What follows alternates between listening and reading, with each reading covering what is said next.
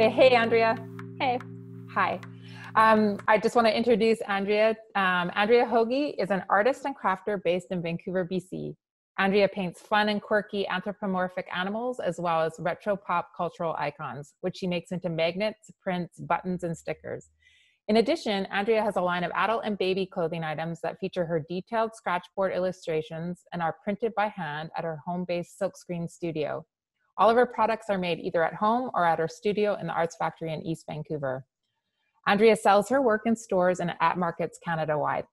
Andrea also shows and sells her original oil paintings and scratchboard illustrations in fine art galleries. Her work has been featured in many group shows in Vancouver and beyond, and she has had 5 solo shows. She attended the University of the Fraser Valley and received her Bachelor of Arts degree, majoring in psychology and minoring in visual arts. Her work has been featured in publications online and on television. Welcome to Andrea Hooge. Thanks. So would you describe your artwork for me? Yeah. So my work is mainly figurative, which means I draw a lot of animals and people and things that are derived from real life. And the mediums I work with include oil paint, watercolor, and scratchboard. So it's a bit of a variety. I'm really drawn to like vintage books and toys. So a lot of the work I create incorporates sort of like retro clothing and objects. And so I put my art into different places. So I have my art that I show in like galleries.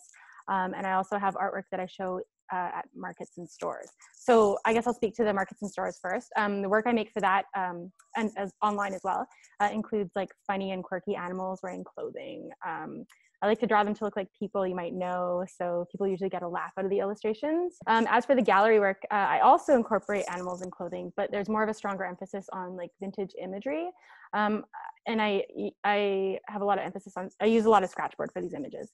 And for those of you who are not familiar, for people who aren't familiar with scratchboard, it's basically a white clay-coated surface that's coated with a layer of black India ink, and I'm using a blade to scratch that away to show fine white lines. Mm-hmm. So scratchboard is a reductive art making technique, which means cutting an image into a surface. It's very much like printmaking. Yeah. Do you have a background in those techniques? I do, yeah. So when I went to university, I studied psychology, but I also have did like a minor in visual arts, and so I did a lot of printmaking during that time. And I really fell in love with one style of printmaking called lino cut. But I found that once I was finished with the university, it was kind of messy. It was hard to figure out a way to like do that at home or do that without a studio space. And I wasn't aware of what scratchboard was prior to that, but a friend of mine was doing it and I tried it out and I was like, oh, this is exactly like what I was doing, but with even more detail. And it was something that was easy to pick up and just work on the go. What's funny now is that my husband has started screen printing in the past few years. And so I use my scratchboard images for him to create screen prints. So it's kind of come full circle where I'm back to printmaking again, or at least he is. But those are the images that I print onto shirts that I sell at the market. I find that your work has, it's got a real basis in drawing, like rooted not only in printmaking, but also illustration. But you also create work for galleries. How is this work different? And what is your creative process like in the creation of work for galleries? The work that I reserve for the galleries has a lot more depth to it. And it's a little bit more to untangle. And so basically, I guess I like to recreate scenes that you might think you'd find in like a storybook illustration. It has that sort of nostalgic, recognizable feeling to it, but then I start putting symbols into it. I'm kind of using it as a way to tell a story in a narrative way, but without words. And so I put my own personal symbols in, or I try to use symbols that have been used in art in the past to sort of give you an idea of what the story is about. And it's definitely like to some degree a way to sort of analyze and reflect on my own life, my upbringing, my beliefs. I also like to use a lot of humor and cynicism in my work, just like I do in real life. So you might find a piece looks sort of like, innocent and nostalgic, and it's quite approachable. But then as you look at it longer, you start to see that it's maybe a little bit more unsettling and a little more disturbing the longer you look at it. Yeah, can you actually sort of describe maybe one piece in particular, so that and give me an example of like what makes it playful, but then what also makes it a little bit sort of looking at the darker side of human nature or circumstances or whatever, because I know what you're talking about, but if you can explain it to our audience, that'd be awesome. One of the pieces that I've done is called Inquisitive Bears. You see two bears and they're each holding a head in their hands, and they're actually supposed to sort of represent masks, like they're trying on different belief systems or personalities or just anything that they're sort of experimenting with. There's a book of eggs in the background, and I tend to use eggs as a reoccurring theme in my work for all sorts of reasons. Because there's a lot of idioms around eggs, like egg on your face, like if you're embarrassed. But in this piece too, there's other images, like there's a piggy bank, like as if you're saving up for your future. And there's a fire in the background, or maybe a lack of a fire. So in this image, you've got a fireplace, you've got candles lit. Sometimes that means, like I'm toying with ideas of heaven and hell. So if the candles are lit, maybe that means they're being, like the bears are being naughty. And actually I have a Mennonite background, so I use Mennonite imagery. So there's, in this piece, there's like a cake, there's Pascha, there's Easter eggs, there's all sorts of things. One of my favorite ones of yours is the one you did for a show called The 100 Migos. I think it's a deer and a bear. Yeah, a deer and they're sitting at a fire roasting marshmallows, but the fire isn't lit, and there's like a burnt forest behind them. So there's kind of like this contrast between this really sweet, lovely, like two little characters, but also just this kind of circumstance that's almost kind of apocalyptic. And I think that's what's just so seductive about your work. How did you, or tell me about the moment you decided to become an artist? Oh, well, it's hard to say that there was a moment. So basically I've been creating art for as long as I remember. Ever since I was a little kid, I was always drawing animals and people, faces, basically. When I graduated high school, I was pretty lost. I didn't really know what to do. And I don't think I really took myself as an artist seriously. I also did other things, like I drew and I wrote songs and whatever. And when I went to university, I ended up studying psychology, thinking that I needed to help people, which would be good. I majored in psychology and minored in visual arts. And I was thinking I'd combine the two to become an art therapist. And as time passed, I realized that wasn't really the path I wanted. So I did work for about 5 or 6 years with adults and children with developmental disabilities. And after 5 or 6 years, I realized I wasn't giving myself any time to work on my art, and that I was depressed about it. I just felt like I wasn't doing what I was supposed to be doing. So I quit my main job and sat at home for a year and just painted and painted and painted until I found sort of who I was as an artist and what I wanted to say. And by the end of that first year, I booked my first solo show. So in the meantime, I was doing like group shows just to get my art out there. But by the end of that year, I had a solo show, and that's kind of when I started to be an artist. Information. It's when you see your art through other people's eyes and when they start talking to you. Actually, I'd say there was a pivotal moment where Chris Benson from Hot Art Wood City, when he didn't quite have his gallery, he didn't have a permanent gallery space yet. So this is a gallery I showed at quite a bit, was Hot Art Wood City. But he did an interview with me. And it was while I still had my regular job. He did an interview and he was asking me all these very important and serious questions.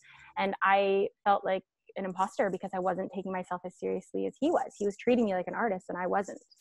Does that make sense? Yeah, totally. So Andrea, what's the most challenging project that you've worked on so far? There's one in sort of recent years that comes to mind.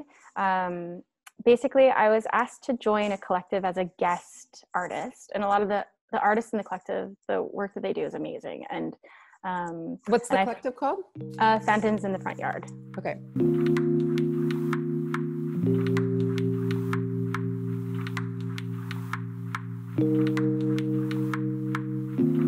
Yeah, the original show was the final show at Hot Art Wood City. It was called Bad People, Portraits of the Punishable. Yeah, but yeah, those are ones they're amazing. They're amazing. Thank you. Well, and that's what I was going to say. So the biggest challenge, actually, what came out of it was this crazy new style that I hadn't tried before, that I've gotten so many compliments on, and that I really am excited to continue working in that style. Mm-hmm. So it was a huge benefit to me to challenge myself. Cool. So it was good to push yourself a little bit. Oh, totally. Oh, absolutely. And get outside your comfort zone. So if you could tell your younger high school self something to kind of ease their anxiety or stress, or just something that you wish you could go back and tell yourself, what would it be? really just don't quit and don't downplay it. For me, I didn't really see it. I think I mentioned this before. I didn't really see it as like a career path, or I also didn't put a lot of myself into it. Like I guess I just, I treated it more like a technical skill, and I was sort of scared to use it as a way to say anything.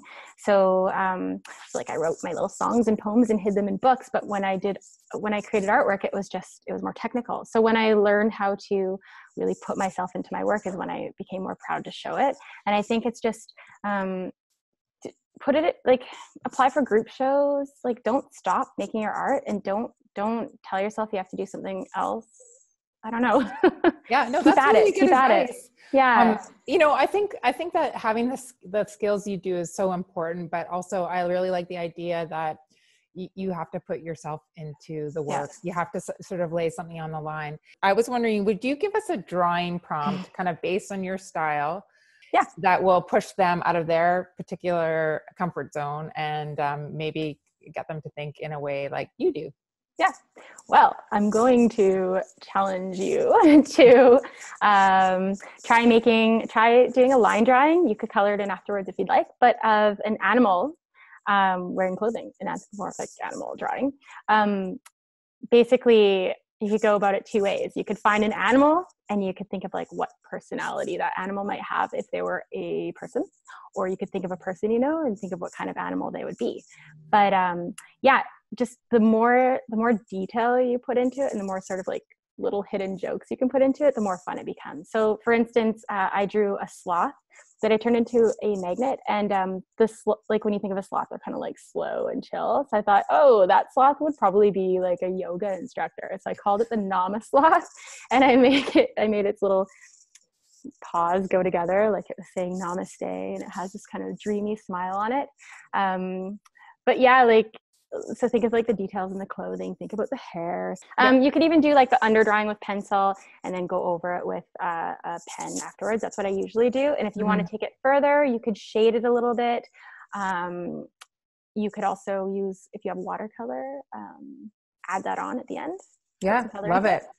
Okay, so Andrea, thank you so much for doing this interview. You're an amazing artist. I find you really inspiring. And I'm just wondering if you could tell everybody where we can find you. Where are the best places to find you in Vancouver or online? So online, I have a couple of websites. I have www.andreahooge.com, and my last name is spelled Hooge.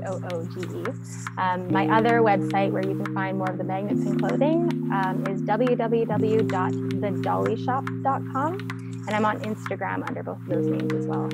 Okay. That's cool. And I'll also put this in the show notes for the video. And I definitely have to go check out Andrea's stuff. She's an amazing artist, and she's all over Vancouver and online. Thank you. Thanks so much. Bye.